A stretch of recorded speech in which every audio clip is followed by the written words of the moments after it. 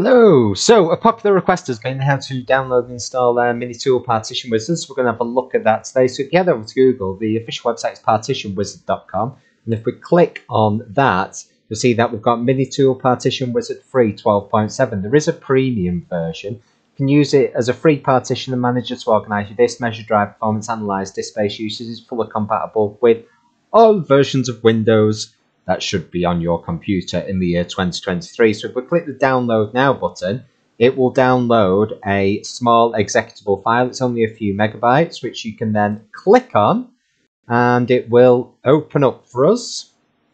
And you'll have to click yes on the UAC for it and select your language. A few languages available. We're going to keep it in English.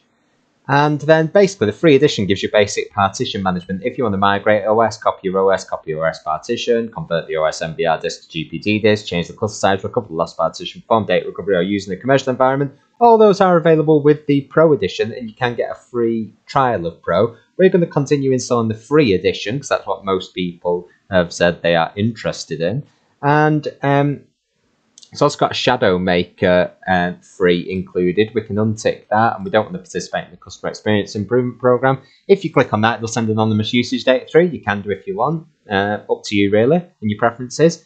And essentially, then we've got just Minitool Partition Wizard free selected, which is what we've downloaded. I always go by the philosophy, you know, if you deliberately want to download something, you'll go and download it. So we won't just include free software that we might not use.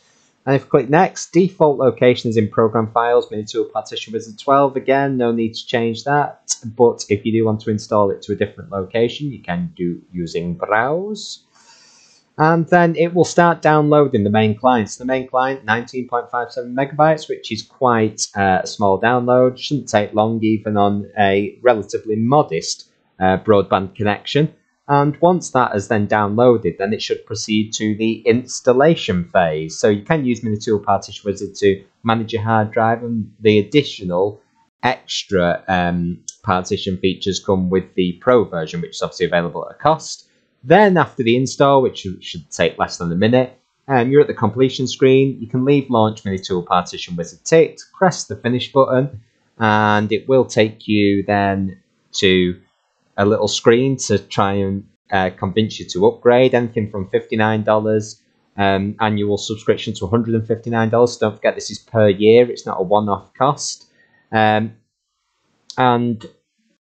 basically, the Pro and Pro Platinum editions come with 1 year's worth of upgrades. Pro Ultimate comes with a lifetime upgrade, although as we've seen with some software recently, lifetime doesn't necessarily mean. And there we have it. So there's a big surprise there. The chance you don't want to miss, that'll be to get the Pro version. You can just close that message, and then you've got Minitool Partition Wizard free 12.7 installed, which you can use to manage your disk drives and check the status on them. Hope that helps. Don't forget to like and subscribe for more tech tutorials, and we'll see you soon. Bye.